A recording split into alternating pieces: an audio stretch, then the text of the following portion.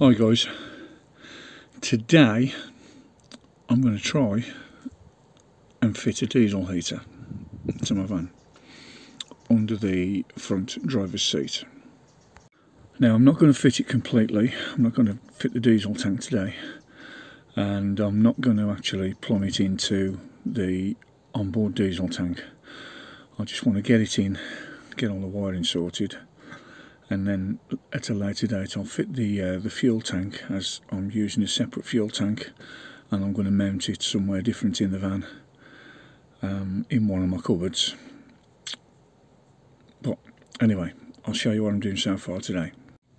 So that's the diesel heater I'm using. It's a 2 kilowatt, and it's the genuine 2 kilowatt. You look on eBay and various other places, they list them as 2 kilowatt diesel heaters, but they tend to be 5 or wound down versions of a 5 kilowatt, so they're a lot larger and you can't actually get them under the seat.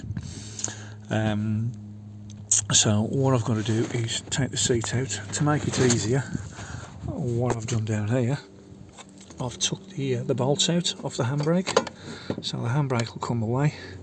It's still on, so the van won't move anywhere, but I have put it in gear just to be on the safe side. They're T40 sockets there, and then there are 2 bolts at the front of the seat, 19mm I think I used. But there's 2 bolts there. Remember, if you've got a pre-tensioner or airbag or anything like that, make sure you disconnect the wires. Some people say make sure you isolate the battery, but I'll just leave the ignition switched off and I don't put the key in the ignition, so I know there's going to be no power going to that. Obviously, if you do turn the power on, it'll raise a warning light on the dashboard. I have got an ODB reader, so I can plug it in and reset any codes if for any reason it did come on. Right, as you can see, I've removed the seat. There were 2 little pieces of wire on the seat going across. There was a storage box that clipped onto that. I've removed those just so as the heater can be fitted properly in the right place. Now what I did, I've cut a square out in the rubber matting, or the plastic matting, and I've bought a toilet plate. Now obviously I don't want the toilet plate actually fitting flush to the floor, so I've made a small wooden mount. I had some, sorry about that, 4x1 spare, so obviously when I cut the circle out, this will be glued into place, and then the toilet plate will be fitted into the hole, screwed through the wood into the steelwork. But what I'll do, I'll put plenty of sealer around there. Also on this side I'll put a lot of sealer, because it's raised slightly due to the way the floor's got these ridges going across, basically to strengthen the floor and stop it flexing. It keeps it, so obviously it's slightly raised here, plus you've got this sound deadening on there which is raising it up about another 1/8 of an inch. So right, what I actually did, I marked it out, put a couple of pilot holes through and shone my torch through, got underneath to have a look, see where it was, see whether it was in the right place. They came directly underneath, because there's a chassis rail that runs across this way. So now I'll just put another pilot hole in, and I'll get the saw in and I'll cut that out. Right, as you can see, that's the hole cut out. I've scraped some of this crappy sound deadening off, so the wooden bit that I'm putting in, it'll sit a little slightly flush. I'm going to put some closed cell foam on there anyway, so as it presses it down, it's going to be an airtight seal, stop any drafts blowing through. But obviously all I've got to do now is just file any of the sharp edges down and put some Amorite paint on there. Right, I'll crack on. As you can see, I've cut the hole out, painted it, and what I did, I put the little bit of 4x1, well it's 8x1 now, put that in, screwed it all down, put some sealer all underneath, and then filled any of the gaps between the wood and the floor, and screwed it all down so it's nice and secure, it ain't going anywhere. What I'll do now, I'll put another little piece of cloud cell foam over the top of this, and then it's ready to have the turret plate fitted, ready for the heater. As you can see now, I'm just prepping the heater to fit in. So there's the actual turret plate just on there, and I've threaded it through. Now these nuts, they're not proper locking nuts. The idea of them is they've got like a little groove in them, so as you tighten it, it cuts into the steel to stop it undoing. But what I've done, I've used some of the polyurethane adhesive.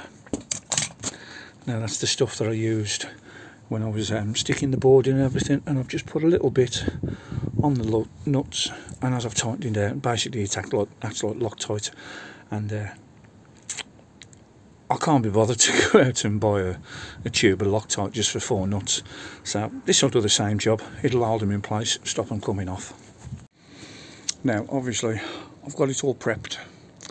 Now, the kit that I ordered came with that skanky green silicone hose.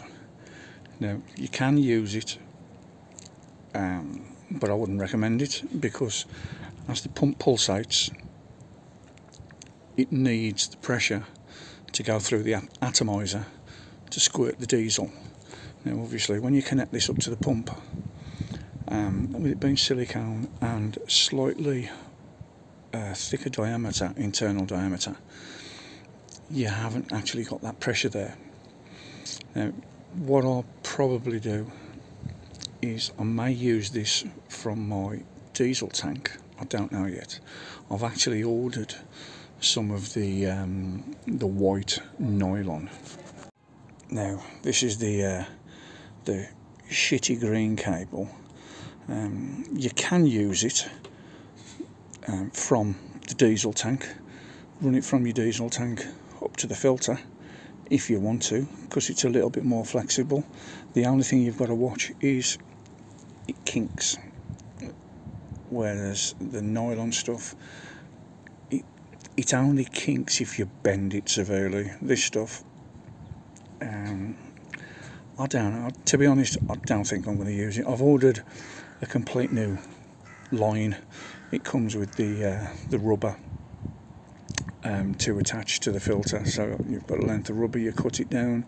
So obviously this is black rubber, you'd cut 2 inches, push it onto the filter, put your nylon hardcore inside, and then clip it up. Now, as you can see, I've got the heater already prepped. That's ready to drop through. That's the inlet. The inlet, it's easy to work out. The side that blows out is going to be hot air, so that's the exhaust. The side that sucks in is cold air, so that's the cold air inlet. That is your diesel inlet. So obviously what I'll do, when the nylon hose arrives, it's due to come tomorrow or the day after, I'll set it all up. But the way this is set up now, I can literally drop this through the hole over there in my van, get it all secure the pipes up underneath the van, and then when the nylon pipe comes, I can connect all that up ready. Right, now that's the diesel heater all installed, mounted on the plate put through the hole and screwed down. I've actually used longer screws. It doesn't only screw into the wood. I've pre-drilled into the floor as well, so it goes through, and these screws just go through the floor a little bit, and I've just put some paint on the underside to prevent any rust. So that's all ready. Basically I'll put the chair back, fit the chair back. That's the inlet side, that's the outlet side. I may just put the T-piece on. I mean, I've had this fitted to use as an auxiliary heater. I've actually purchased a Truma 4E blow air and water heater. That's going to be the main one. Basically I've purchased this one to use just as a backup, and basically to bang some heat into the cab area when the windows are froze up. Obviously I'll go to work at 2 o'clock, 2:30 in the morning, and in the winter months it takes some time for these vans to warm up, so I can just whack the diesel heater on and melt any ice, which is what I used to do in my previous van. I had a VW transporter, used to do the same thing.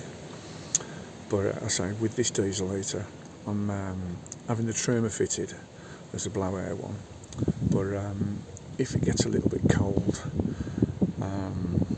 or I want to save a little bit of gas, I can put this on as well, just put it on a low heat, so obviously it'll help the Truma out and I won't be using so much gas.